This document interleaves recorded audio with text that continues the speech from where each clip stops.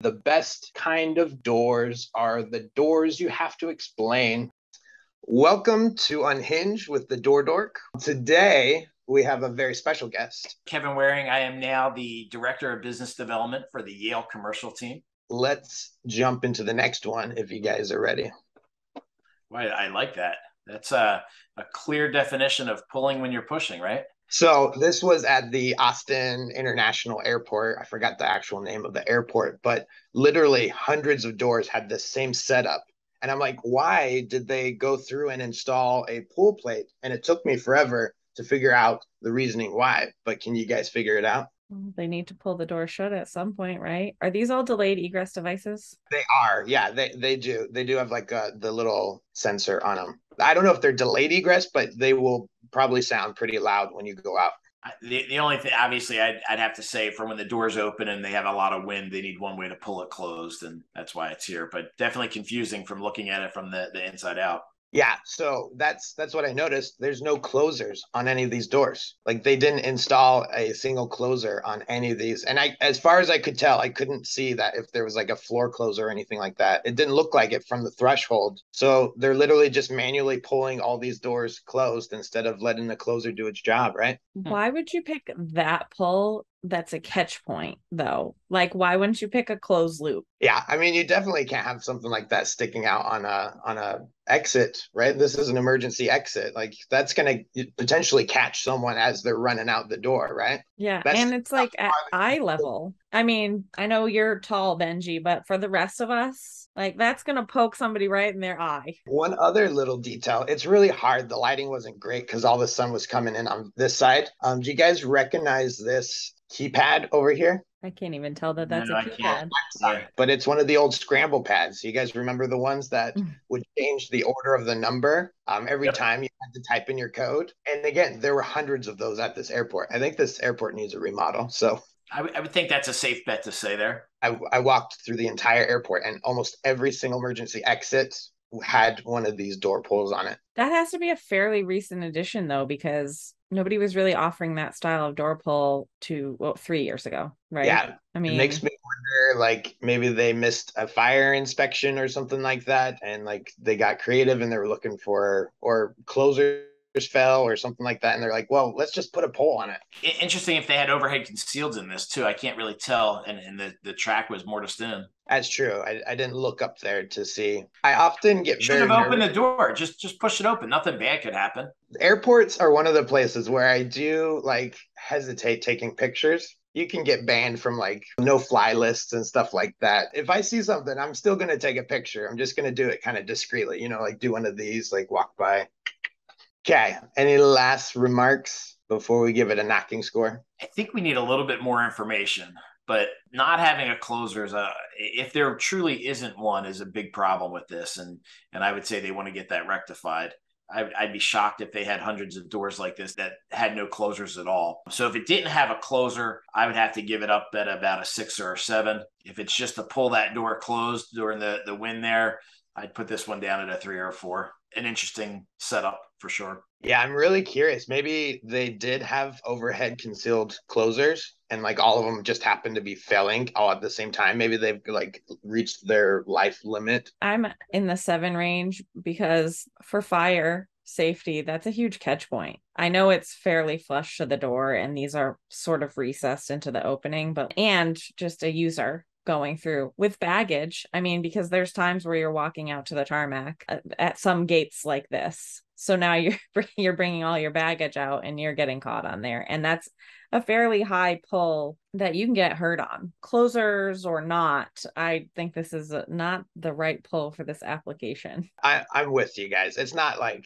terrible. Like someone probably wouldn't die if an emergency happened, but like it's a possibility for liability and injury. And I would say, like, I always look at these kind of situations and then I look around like the environment and say, like, if the worst case scenario did happen, how many people would actually be going out this door and like what would be the the effect of it. And the Austin airport was extremely busy. It's a very big airport for the area, and Austin's just a nice place to go to, and except for when it's 3,000 degrees like it was when I was there. But I was thinking there'd probably be about 100-ish people that'd be exiting out this exit just because it's the closest one. And like if people are crowding up against it as they're running out the door, like something could happen that could get in the way. Not too knocking bad, but not great. Okay, ready for the final photo. Let's do it. Yeah. There's a lot with this picture.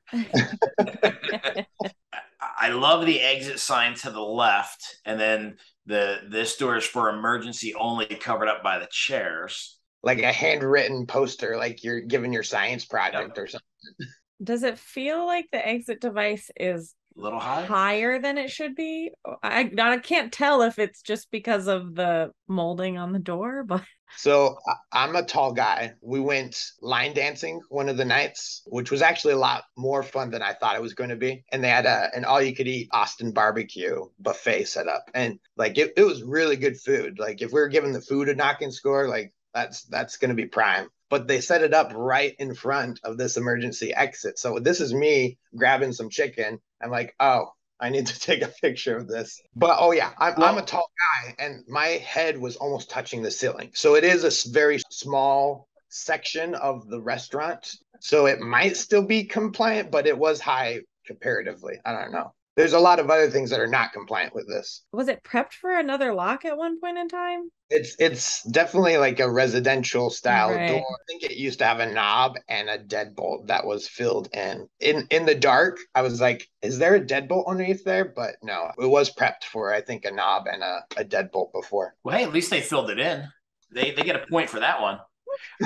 I'm curious about the tripping hazard down at the bottom, though. Is that a new gasketing that they're putting down there to keep a draft going through, or what? I mean, it was very warm, and so maybe that was them trying to seal the what I love is they have this little bucket of water. So if like a fire did start, at least they've got something to like. And what do you think of that light right there next to all this plywood and like poster board, and like I feel like that's just asking for a fire to start. And if not that, all the extension cords that are draped and strung throughout is, hey, you need an outlet, just plug one in. There you go, right there. You know what this tells me is you probably shouldn't have eaten here, because if this is what outside of the kitchen looks like, I wonder what inside of the kitchen looks like. Now, see, me, I would say the opposite. This is absolutely the kind of place that you want to eat in.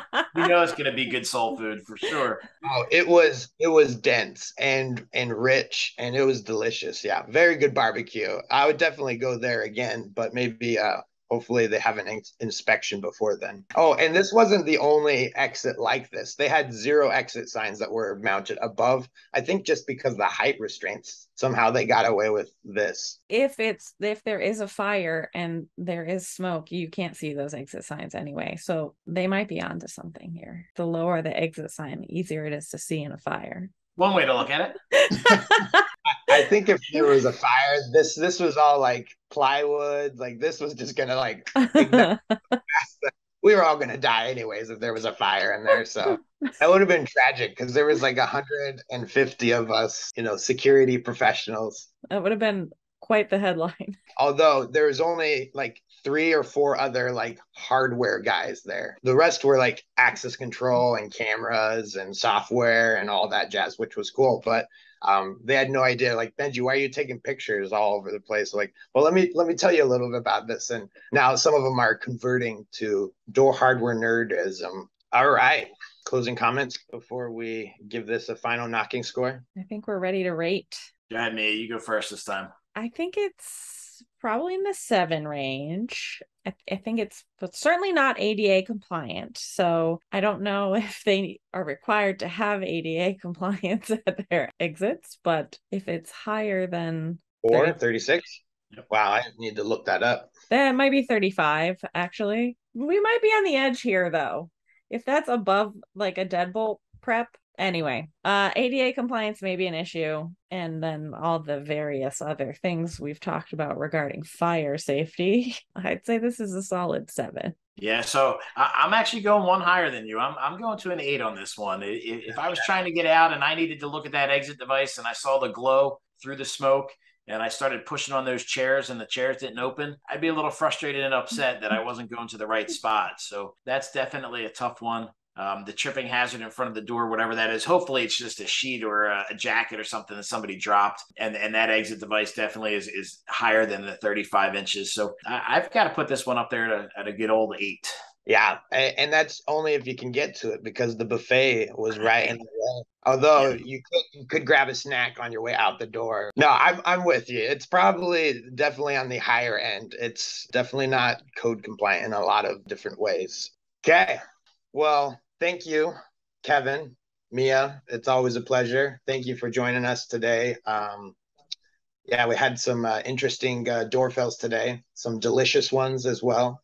Um, uh, it's always a pleasure having you on this show. Join us for the next episode of Unhinged. Our doors are always open, partially because they're unhinged. If you want to be featured on a future episode of Unhinged, or you have a picture to submit, leave a comment down below. Thanks for watching.